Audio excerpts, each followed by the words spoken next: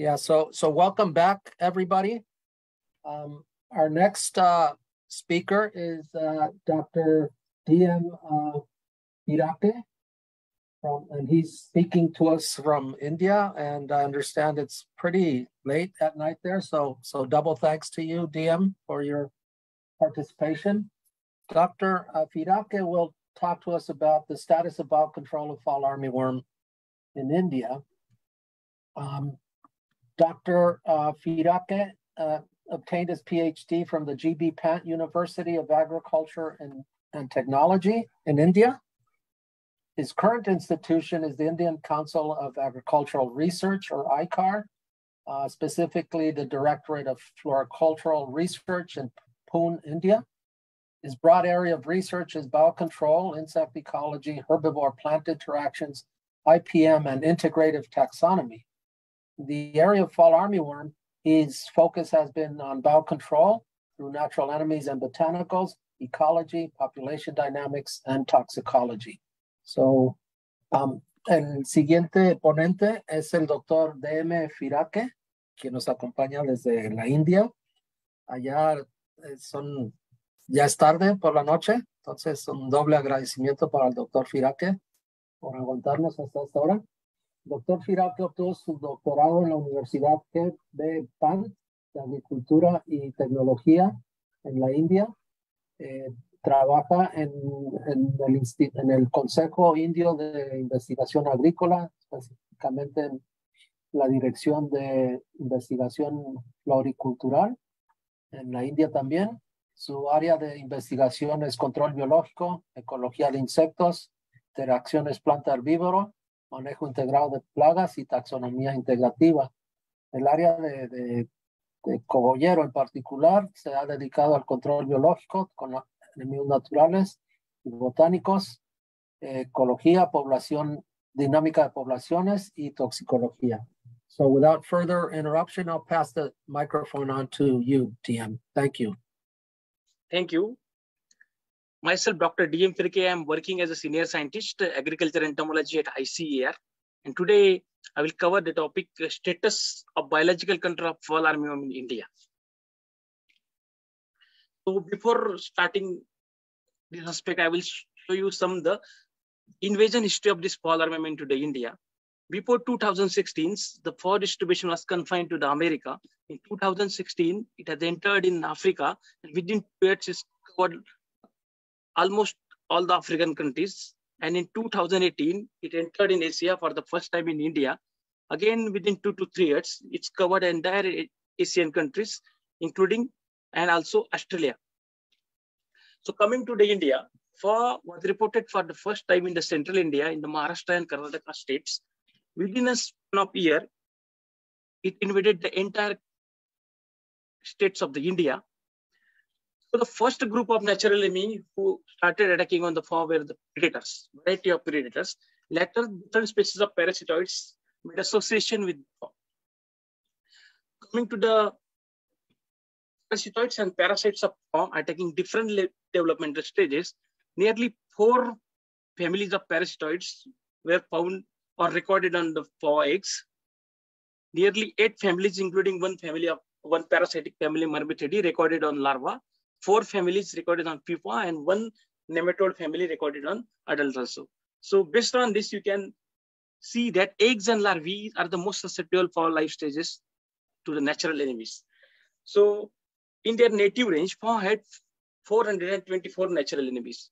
After entering into the Africa, the natural enemy complex was increased by 9.43%, and the natural enemies become 464.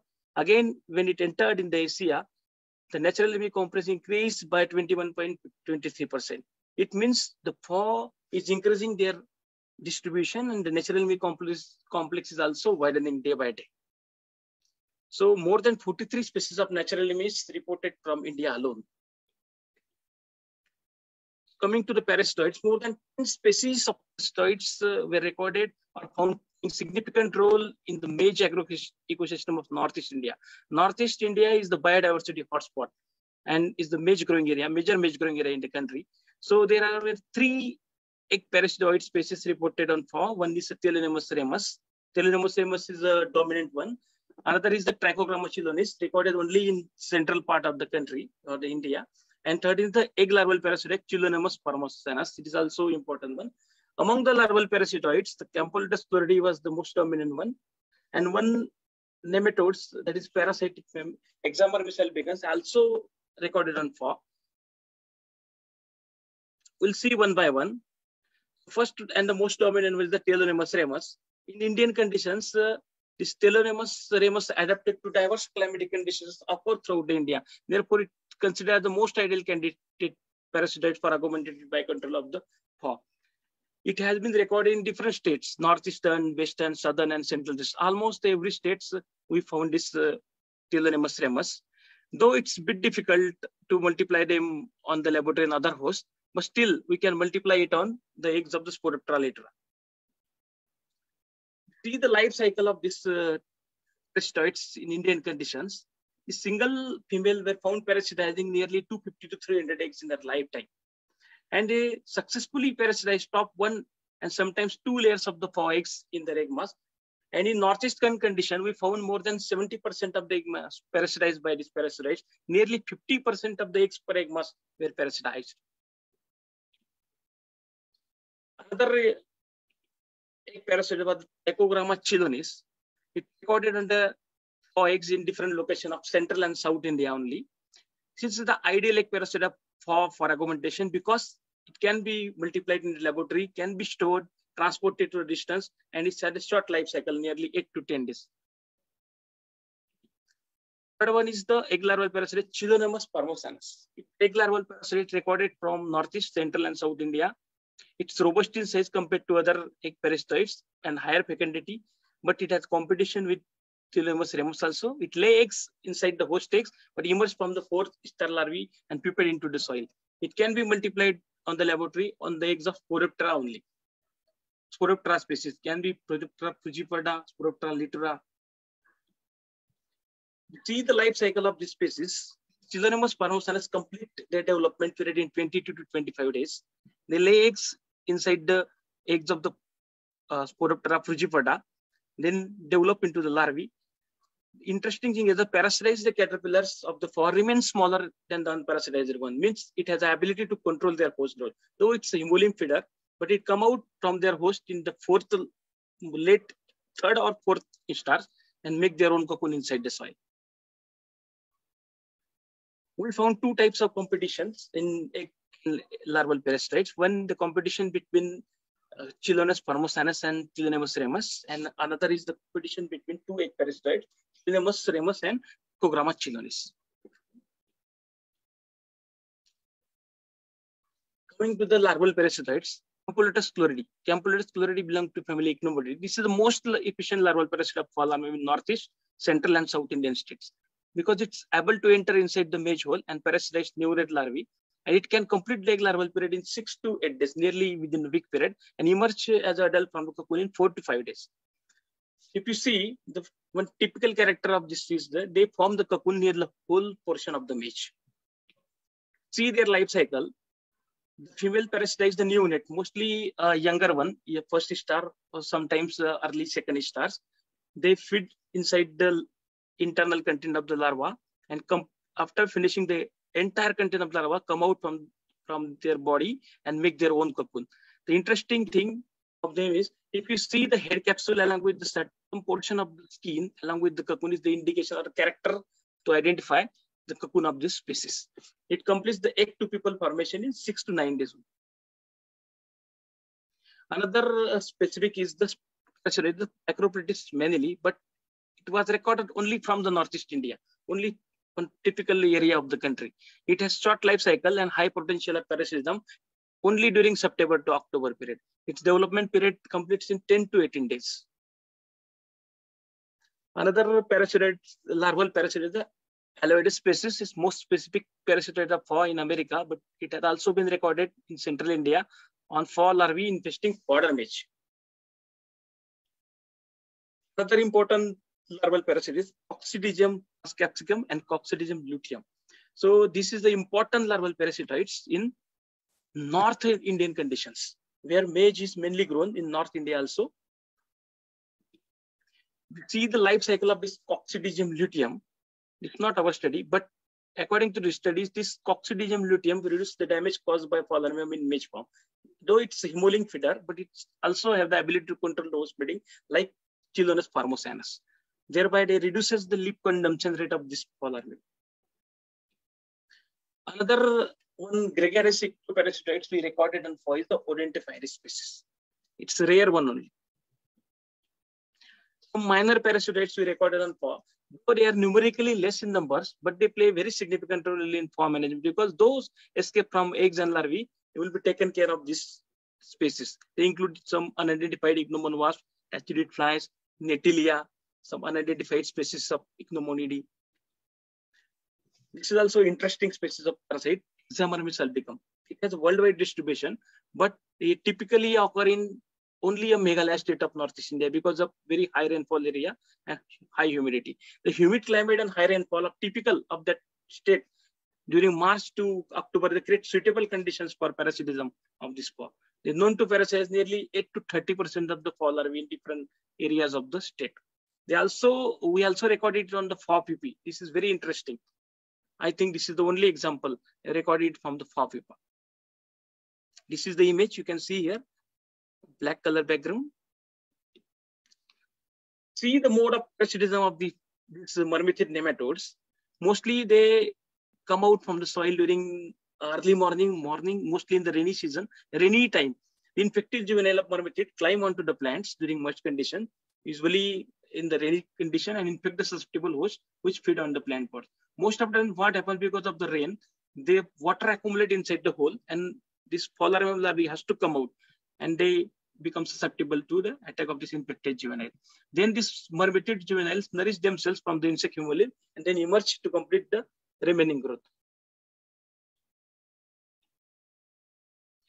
Now we come to the another group of natural enemies, the hole dependence. Fall armyworm is basically a hole worm.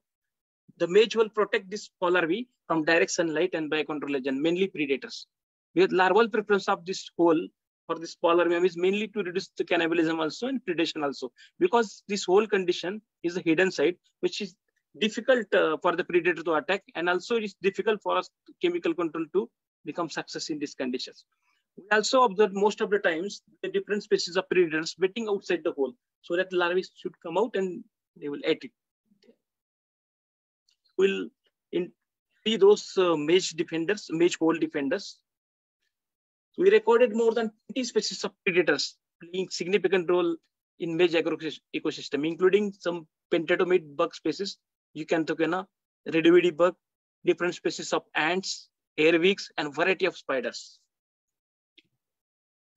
We'll see this is Eucanthocana purcellata. It's a pentatomid bug. It's very efficient predator of FAW because it has the ability to catch the fall larvae from the mage hole. It feeds on 3 to 6 instars of this fall larvae. Very dominant and very common one. Another species we observed only in Northeast India is a Osmolestis species. They feed on all the fall larval stages, first star to the last star. Another group is the predatory ants. We recorded 3 genera of the ants, Crematogaster, Pidole, and Componotus. They're feeding on the FAW eggs and the larvae in the field condition. Then different species of airwigs also we have recorded, more than 2 species of airwigs we have recorded on FAW life stages, mainly FAW eggs, neonates, and sometimes on the FAW PP also inside the soil. Predatory wasps. We recorded more than 3 species of predatory wasps predating upon this FAW larvae in the field conditions. They are also very efficient predators of 3 to 15 stars of the FAW larvae. Coming to the predatory spiders, we recorded more than 10 species of predatory spiders feeding upon the FAW larvae, including this dictic species, Hamiltonian species, Oleo species. Then the common and dominant one is the Oxyopes burmanicus. Then some unidentified Mitrgidae, Oxyopes, again different species of Oxyopes, Ipasa species, Lycogae, ant-mimicking spider, Egertonius malayana, Hylas species, Oxyopes burmanicus, a different version, different form. One interesting species also we recorded on the maize field is the monkey weaver spider, Neoscona punctigera. Coming to the pathogens, more than 4 species of entomopathogens we recorded on the fall. The most dominant one was the meteorism relay. Another was the baculovirus, Coleoptera frugiper-1 nuclear polyhedrosis virus, and 2 species of bacteria. If you see this entomopathogen pneumorrhea relay is the most dominant biocontrol agents of the fall in India, because maize is mostly grown during the Kharif season, which is the rainy season, and where we found 40 to 60% mortality in the rainy season. And they are able to cause disease in almost all the larval stages, starting from first star to the last star. You can see here, this is almost 5th to 6th star larvae, cadavers of meteorism relay.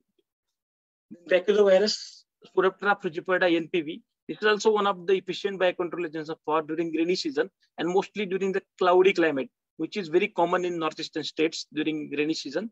And under favorable condition, it can cause almost 18 to 25% of the larval mortality, even more than that, if the conditions are favorable. Some bacterial entomopathogens, they are minor one only. Therefore, I am not explaining. This is Beauveria bassiana also we have recorded on fall, but this is also rare one. So if you see the conservation and augmentative biocontrol of by using natural enemy in Indian conditions, in Northeast India, we have developed one ecologically sound and small hunter-friendly methods of fall management. According to this method, maize crops should be planted during the early maize in order to have minimum infestation because of very high natural parasitism and predation rate, so as to get the more yield during this period. And we also suggest to use the whole application of soil or slurry at least 2 times, 25 to 30 days of interval during early whole to mid whole stage, so that we can get more than 90% of the fall damage and increase the grain yield as well as higher benefit cost ratio. Because once you add the soil, once you add the soil, it's create undesirable, or you can say they hamper or they impair the habitat of this fall. So fall larvae, once they come out, easily the predators or the parasitoids get the chance to attack. This technique is very affordable for the smallholder farmers, environment friendly, and this technique effectively utilizes the potential of on-farm natural enemy against the fall. In 2 independent studies on biointensive practices in India, once in Karnataka state of India, Vasne and co-workers suggested to use a biointensive integrated management by using pheromone traps, meteorism relay, meteorism anisoply, neem oil and Beauveria bassiana in integrated manner, so as to reduce the egg masses by 71 to 76%, larvae by 74 to 80%, and there are chances of increasing yield by 38 to 42%. In another study by our group, we studied the insecticidal potential of very common and traditionally important plant of Northeast India, Xanthoxylum aromatum, and we found that the fruit extract of this plant has larvicidal, ovicidal, and oviposition deterrence activity against the fall. The LC50 value of this second star larvae on fall, we recorded to be 0.44% at 96 hours of treatment, and this extract is found to have 100% ovicidal effect at 2.2% concentration. These are some of our recently published articles after the fall invasion in India, one in biological control, crop protection, current science, one in Journal of Plant Disease and Protection, and most recently, along with the mark, we published this one. We also published the first comprehensive pocket group on fall diagnosis and management, and this was the most widely followed document during the first invasion phase in India. We published it in almost 5 languages: English, Khasi, Nepali, Hindi, and Garo. In short, high invasive ability to keep on increasing natural enemy complex day by day. And the major ecosystem of the India is very rich in natural enemies and pollinators. Therefore, we have tremendous scope for their exploration and identification of new natural enemies.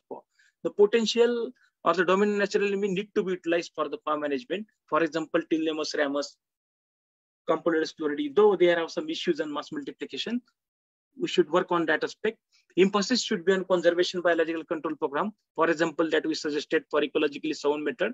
Simple methods can also have importance in terms of conservation of the natural enemy. We should also encourage crop diversification, habitat manipulation, and natural enemy-friendly pesticides so as to conserve the natural enemy and effectively utilize them for the farm management. Thank you so much. Thank you for the participation. Thank you for organizers, moderators, and coordinators. Thank you so much. Thank you so much,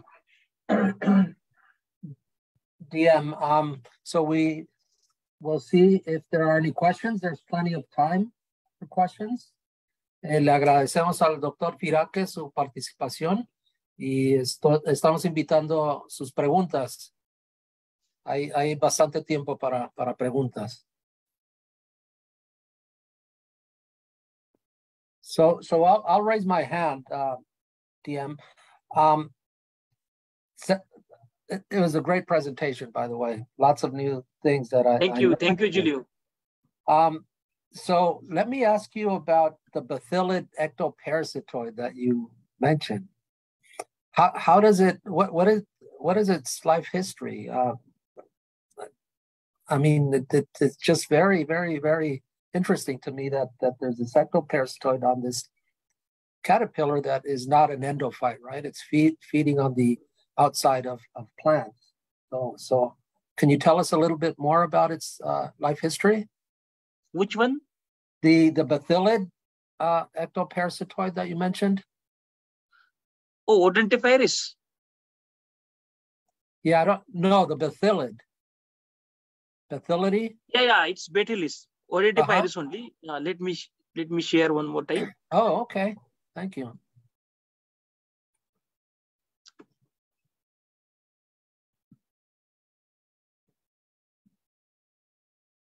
Le pregunto al doctor Firake sobre la biología del betílido, porque según nos cuenta es un ectoparasitoide de cogollero y típicamente, a mi entender, los ectoparasitoides son parasitoides de... This is odontivirus species, and one more ectoparasitoids we have recorded. That's Euplectrus species that I have not shown here.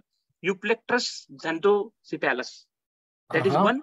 And another one, this odontivirus. They are gregarious ectoparasitoids of fall larvae, but they are rare only. They're not very common. So I wonder whether you're recovering these from maybe deep inside the whorls, or when fall armyworm is acting as a stem borer, because it also does that, because it's very intriguing. Wow, this is actually very interesting. We recorded it from the fall larvae only, but not from the whole. The infected, the parasitized larvae by this parasite, we recorded on the outside portion, not inside the hole. Cool. Yeah. Very interesting. I recorded 4 larvae, 1 by this odontivirus species and 3 by this Euplectrus xanthocephalus. That is also interesting one. They're gregarious, both are gregarious. Wow, something to look at. Yeah. So far we found that Chilonemus ramus, Compodatus chloridi, and Chilonemus formosanus. They 3 were the very dominant parasitoids in India. And in case of pathogens, Metridium relay, and up to certain extent that baculoviruses, they play a very significant role. And predators also, they play a very significant role. But the problem is that no one have studied them in very deeply, in depth. It needs to be studied, predatory potential of different predators. Okay. Are there any other questions out there for Dr. Firake? ¿Habrá preguntas para el Dr. Firake? It would be better if you ask now, because it's too late here in India. Yeah, you wouldn't be able to be at the discussion session. Yeah, it's difficult. Por favor, pregunten si tienen preguntas ahorita, porque Dr. luego... Marquenis has one in the chat.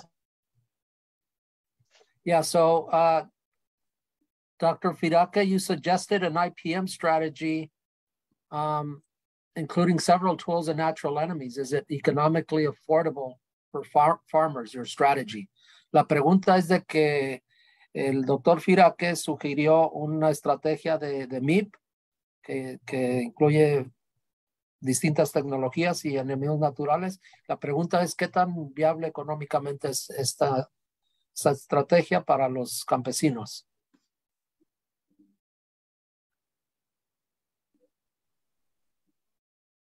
Go ahead. Dr. Mark question was, you suggested an IPM strategy including several tools and natural enemy. Is it economically affordable for farmers? Actually, the strategy I have shown here, economically sound, was only to plant your crop in early May in Northeast India is the first step. Second step is you just add the soil inside the hole 2 times at 25 days interval from early hole to mid hole stage. You can reduce the damage by 90%. We repeated this experiment 2 times in the field condition. We found a very interesting results. Only in Northeast India. Interesting. So I have a question too. That Northeast India, this is by default organic. Pesticides are not allowed. The cropping or land holding size is very less. Land is undulating. You cannot take the sprayers on the undulating hills. So in that conditions, if you use this strategy, you can save your crop by more than 90%, because natural enemy is also so high. You can see among the 43 natural enemy species recorded from India, more than 38 recorded alone from that area, Northeast India, where I worked for 11 years. Now I transferred to the new institute. Okay, so la respuesta en breve es de que al parecer sí es accesible a los productores la estrategia que ellos manejan, sobre todo porque se basa mucho en conservación de enemigos naturales, y los insumos, por ejemplo, están utilizando suelo y lo están aplicando ya sea en forma húmeda o como una suspensión en el cogollo, y esto les ha dado muy buen resultado. Mortalidad hasta del 90%, algo así, de cogollero. Entonces parece ser que es una medida interesante. I want to follow up on this on what you've suggested of applying soil directly in the whorl. Okay. And this is very interesting to me, because I always tend to think in terms of, okay, we've been growing maize for thousands of years in Mexico, and we've dealt with fall armyworm as a pest for probably as long, and I hadn't heard that solution, and obviously it's working for you. Do you have an idea of what the mechanism might be? What is the soil doing in the whorl or to the fall armyworm? I will show you that cost-benefit ratio also of this technology. Okay. En lo que busca el doctor su transparencia, le preguntaba sobre la tecnología esta de aplicar suelo al cogollo y los resultados que le da. Entonces, you can see this is soil application twice. This is the 4th number bar. The benefit cost ratio was also high, because here, though it's difficult to add this soil in the soil, it may be labor intensive, but for the small holders and where pesticides are not allowed, this is better option. More pesticide price also can be compensated by these labors. So evidently it's competitive even with your insecticide applications. That's terrific. Yeah, that's why this benefit cost ratio is high compared to others. Yeah, so do you plan on looking into the mechanism? How is the soil operating here? Is it a deterrent? Mainly the mechanism is that this soil is disturbing the habitat of this fall larvae. Once you add the soil, fall larvae has to come out. Once they come out, naturally we get chance. Huh. Interesting. So this is the entire presentation. This is separate presentations.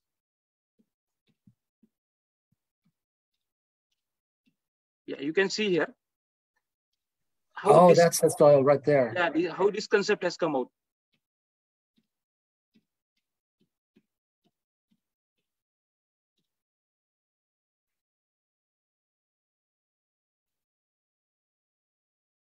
Yeah. For the first time, when this POI invaded, we found that the natural presence of water inside the hole deters this fall larvae and expose them to the parasites. You can see here. When the maize is smaller, less than 15 to 20 days old, this has a natural capacity to store the water, either rainwater or the dews. Mm-hmm. But after 20 to 25 days, this capacity automatically, it means because of the phenology of the plants, it's difficult for this plant to store this water. So we identify the other cheaper and non-toxic solid materials so that we can create or disturb the habitat. So we use the soil and other materials also, and we found that once you add the soil, fall larvae come out. If they eat this particular portion, their growth is also inhibited because of the phenolic compounds on that side. Holes is the premature leaves, or you can see primordial leaf have less phenolic compounds compared to the older one. You can see this is. Wow, that's. Yeah, one more thing I will show you. Initially, we studied the flower population dynamics in the field conditions in Northeast India, and we planted this maize plants from March 1st to the June 1st. This is the maize growing area from March to the October, and we found that if you grow your maize crop from May to the June period, the infestation of the fall is very less, and yield is also increasing up to the May, then started decreasing. This is in 2019 and 20 also we found. This is mainly because of during this time, the natural enemies activity is very high. In the next slide, I will show you. We studied the natural larval mortality in the maize planted from March 1 to the June end, and we found that, you see here, this is the total larval mortality in 2019. In the crop planted in the first week of March, you get 22.57% mortality. It increases up to 65% in June. In the second year, this natural mortality increases because of the addition of some more natural enemy, including Campylornis chloride. It's very efficient larval parasite. So we found that more than 80% natural mortality in when you plant your crop during May and June. So based on this, we suggested that if we plant our maize crop during early May, then our yield is also high, natural mortality also, for infestation also less.